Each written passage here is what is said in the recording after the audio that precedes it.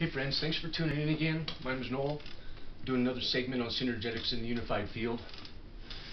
Just wanted to go over briefly the formulas that I discovered. The sphere formulas for closest packing unit radius spheres had already been discovered. I did not know that till after I had discovered these formulas here. To the best of my knowledge, mankind does not yet have the vector formulas. The vector formulas are the kissing points between the spheres. That's where a sphere would transfer its energy. That's also where a vector's magnitude of force will be holding those spheres together, for instance. So, once again, these vector formulas, I'm pretty sure are brand new to mankind's mind. I hope you'll enjoy them. The reason they're so important is because what I found was that at certain frequency measures, these polyhedrons can be broken up, and the vector totals represent identical measures to the forces that we're finding inside the nucleus of the atom. We're finding out with these formulas we can ratio Planck's constant and the fine structure constant, the proton's mass, the electron's mass, and the neutron's mass with one another. We can equate these with one another in whole rational units. It's very, very interesting. I want you to notice the symmetry of the formulas. You probably have never seen these in any geometry classes. I know you've never seen them together like this. Notice the symmetry, and notice that they all begin with a frequency to the third power plus a frequency to the second power plus a frequency, etc. Notice the symmetry where the tetrahedron always has frequency to the third power. The octahedron always starts at 4 times frequency to the third power. Cube octahedron, which is also the vector equilibrium, is 20 times frequency to the third power, including the volume. Cube's 24. Tetrachedecahedron's 96, and that truncated tetrahedron, 23. So these are like their prime originating values. It's very beautiful to see that the volumes all interrelate in whole rational units when you use the tetrahedron as the base unit of measurement. Now that tetrahedron is the first insideness and outsideness in the universe. When you begin to expand that prime singularity of Einstein's, or that Big Bang, omnidirectionally, symmetrically, the first inside and outside is that tetrahedron. The first time you can make a tetrahedron is that smallest 4 spheres or 4 vertexes going together. When this tetrahedron expands omnidirectionally, you can fractionate it in all the rest of these, polyhedrons. If you're in geometry class, you want to use a little bit of a cheat because you find it difficult to use the current formulas in order to find out the volumetric measure of the tetrachedecahedron, the truncated tetrahedron, the octahedron, the cube octahedron, or that tetrahedron. All you need to do is follow these synergetics formulas. Make a real quick shortcut for you. Say, for instance, you want to find out the volume of the tetrachedecahedron, and it's 2 inches to the edge length. These are all regular ones, I must explain. All the edges are the same length.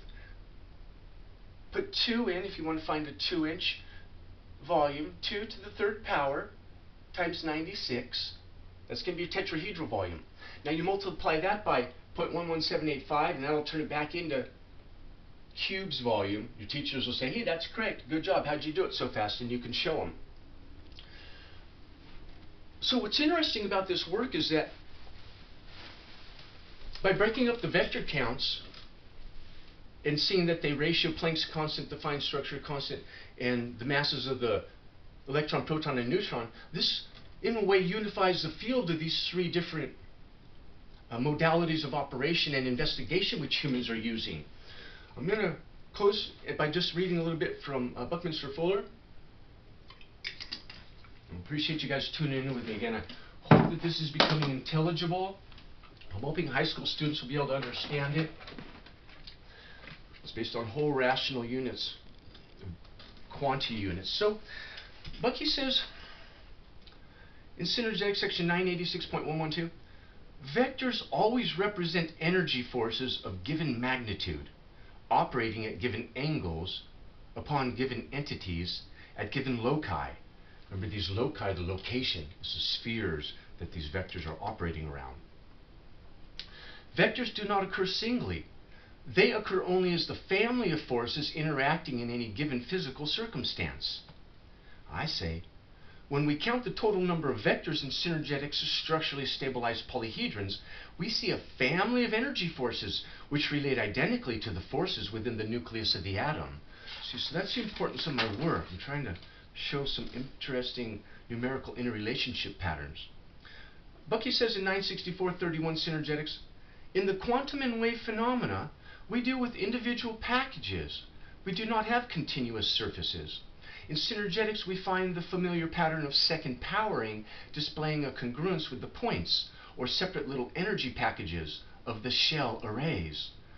Electromagnetic frequencies of systems are sometimes complex, but they always exist in complementation of gravitational forces, and together with them provide rational integer characteristics of all physical systems. Little energy actions, little separate stars. This is what we mean by quantum.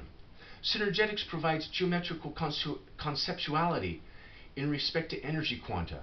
So synergetics provides geometrical conceptuality, or way of thinking, in respect to energy quanta.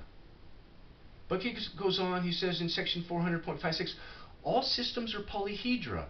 All polyhedra are systems. All polyhedra are systems.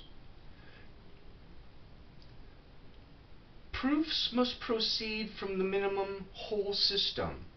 He goes on to say in section 1052.361, proofs must proceed from the minimum whole system to universe, and the differentiation out of universe of the special case conceptual system. Proofs must start from the minimum something, that is the minimum structural system, which is that tetrahedron we're talking about. All geometrical and numerical values derive from fractionation of the whole.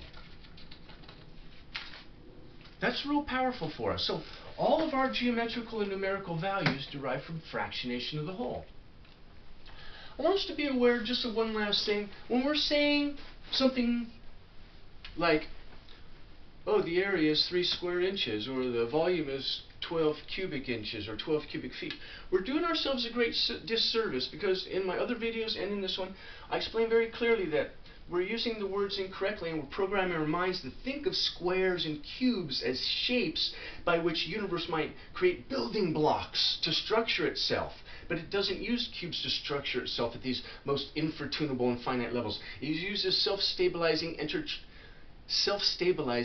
intertriangulated energy patterns. Let's try and just say third powering and second powering instead of saying squaring and cubing, since we now understand that universe progresses itself in second and third powering progressions, or it accumulates itself in second and third powering progressions in other geometrical figures than squares and cubes. So I appreciate you guys tuning in with me. Hope you watch my other segments. Remember, this unifies the fields of quantum mechanics, particle physics, string theory, and relativity theory in whole rational units. Appreciate you tuning in, you guys. I'll come back soon. Okay.